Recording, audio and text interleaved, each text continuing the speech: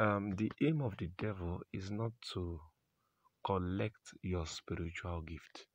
Some of us, we are scared. Well, I don't want to lose my spiritual gift.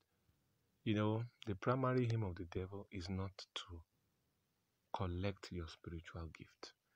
The devil's plan is to corrupt it, not to collect, but to corrupt it.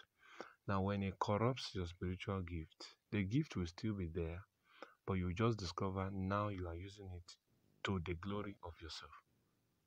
You are now the one benefiting from God's investment, and then God is now losing. There are some people, the gift they have is given to them by God, but God, the giver, is no longer benefiting from it. Now, listen to me. The moment you get to that point where God is no longer benefiting from your gift, is a sign that that thing has been corrupted. Because if your gift has not been corrupted, then the giver must continually make profit from it. You must understand the strategy of the devil so that you can guard. You can guard what you have. The devil is not planning to take your gift from you. The plan is to corrupt it. So while you have it, you will not use it to the glory of God. You begin to use it for yourself. The moment you begin to use God's gift for yourself only, then you have corrupted it. That flow has been corrupted. Do you understand what I'm saying? Please take note of that. Are you there? Whatever God has given to you, if you can draw, you are very good in drawing.